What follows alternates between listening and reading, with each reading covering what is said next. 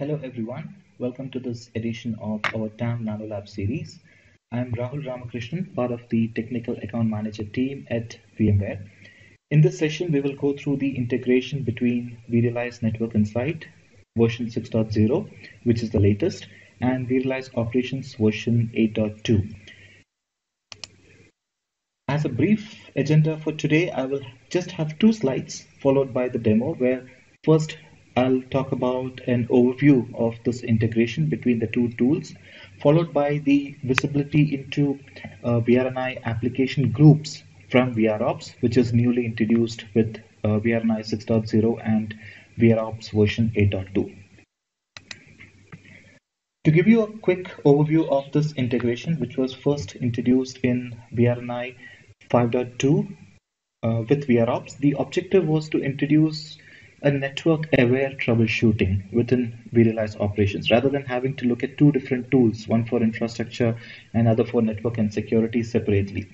In terms of features, what was introduced were one, launch and context into vRNI from vROps, streaming of triggered vRNI events or alerts into vROps, and finally the single sign-on between vRNI and vROps when using VMware VIDM authentication method.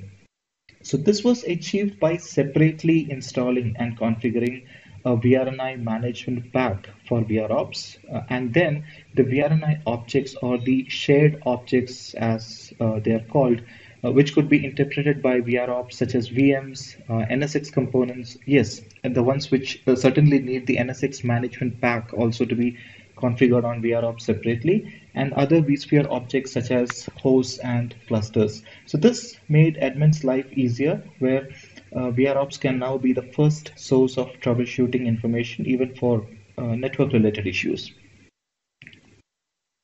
Coming to vRNI 6.0, which is the latest version, what got newly introduced is the application awareness, which really takes this integration to the next level.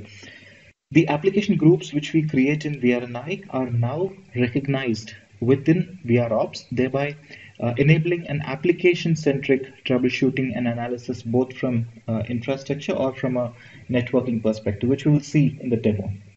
As you can see, this is a vRNI screenshot where you can see the application groups that are created and listed. Now, this could be based on VMs, networks, security tags, container objects, and so on. The same application can now be searched and viewed from vROps as a native object. As you can see, we are on the troubleshooting workbench page, where vROps can highlight any potential cause of an issue related to that application group, where the source could be any of the subcomponents of the application, like the VMs or hosts, or even the data stores to which the VMs are associated.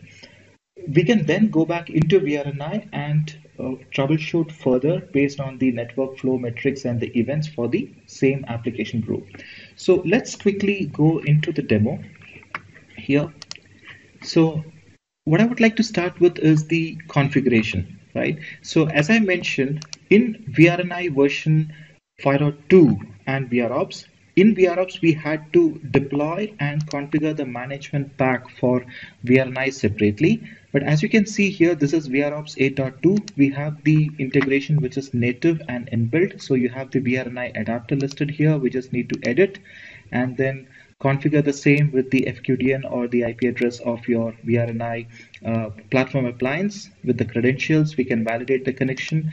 We can also specify under advanced settings what kind of events do we need to bring in from vRNI into vROps, and what level of severity, whether it is critical, moderate, or warning. So once this configuration is saved successfully, it will start the data collection. We can go into the inventory tab under administration on vROps, and you have adapter types, and if you scroll down, you see the adapter, which is the vRealize Network Insight adapter listed, and you can see whether the data collection is happening successfully or not. So that is on the initial configuration. Now going into the alerts, as I mentioned, so the alerts and events from Network Insight can be streamed into vROps. Now we are on the vROps alerts tab. So here we can see that we can group the alerts by object type, and we can see the vRNI alerts as this is an object which is all these alerts which are triggered on the object type vRNI alerts. Now this could be notification events related to data sources, or let's say BGP status down, or any of the host not reachable, connectivity issues. So all those alerts are something which we can view from this particular object type. And also we have another one object type under alerts which is called as the vRNI tier. Now this will list all those objects which vRops has identified as part of the vRNI tier. And as you can see here, these are all the alerts which are generated on the application groups. So app, video, DNS servers, VDI pool, these are all application groups from vRNI, and all the alerts generated on those which are now visible on vRealize operations. So with that, we will go into the applications, the feature which is now newly introduced in vRealize 6.0 with vRops 8.2.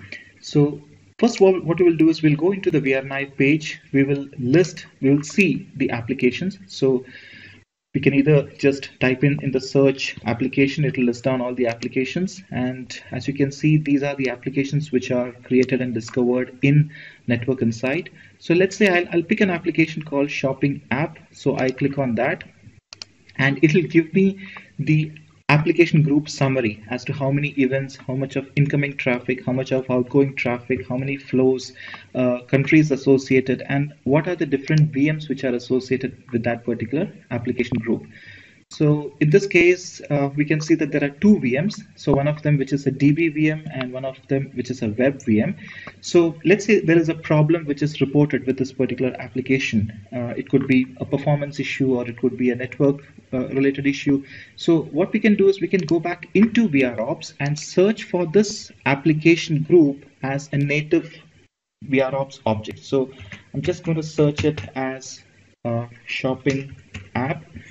And as you can see, it has discovered this as a vRNI object in vRops with this integration, and it shows me the whole summary, the alerts, and the metrics associated with this application group. So let's straight away go into the troubleshooting workbench for any other, as how it is for any other native objects. vRops would show any related events, any property changes. For example, if the VMs have moved from one host to the other and the CPU speed has changed, so all those property changes can be listed here, and any anomalous metrics corresponding to the subcomponents or the VMs which are part of that application group. So for example, it is now showing me the CPU ready percentage value going above a certain threshold value for the DB VM.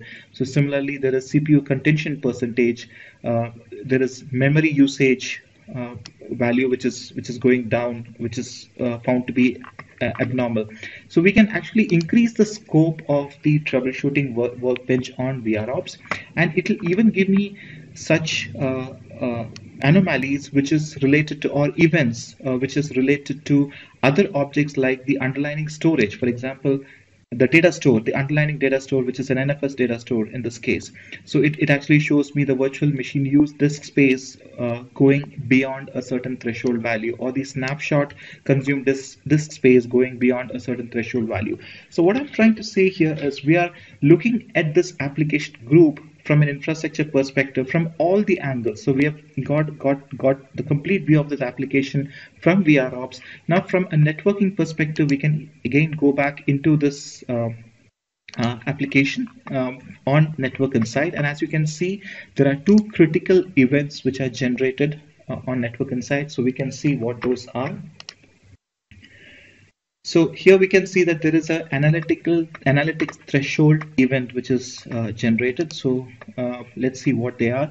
So this is two analytical threshold event which is generated under the configuration app packet drop. This is a configuration, an anomaly threshold configuration which has been done. So as you can see, it's an event generated in vRNI based on an analytical threshold that's created to track packet drops in this case, right?